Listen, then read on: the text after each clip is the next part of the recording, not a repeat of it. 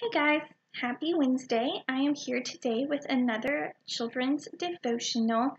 This time we're going to be talking about what Dr. Mercer talked about on Sunday. He talked about Psalm 23, and as if you listened, you heard him tell you that that is quite possibly one of, if not the most famous Bible verses and passages. It's known throughout the world. And he is right, most people know it in the Old King James Version. But we're going to be reading out of the Deep Blue Bible Storybook today, and we're going to be looking at verses 1 through 6. You guys are welcome to follow along at home in whatever translation that you have. But listen or read along as I read these words. You ready? God is like a shepherd. I am like God's sheep.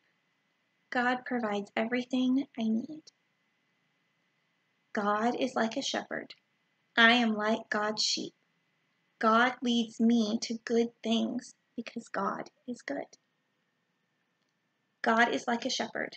I am like God's sheep. I do not need to be afraid. God is always with me. God is like a shepherd. I am like God's sheep. God's goodness and faithfulness will be with me always. God is like a shepherd. I am like God's sheep. I will be with God all of my life. God is like a shepherd. I am like God's sheep. We can trust God's love and care. God is great indeed. Okay, so here are my questions for you to think about with your family today. It says, God provides everything I need.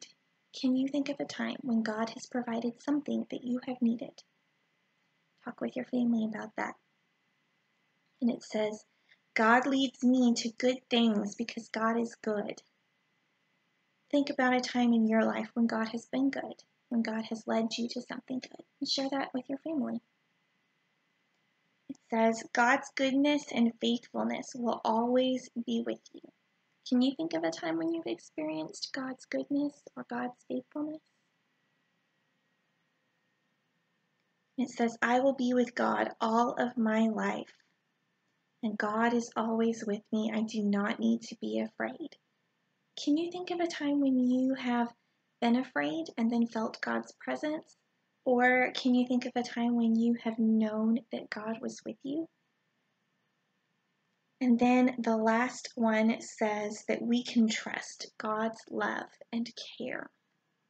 When have you experienced God's love and care? And then repeatedly in this, it says that God is like a shepherd.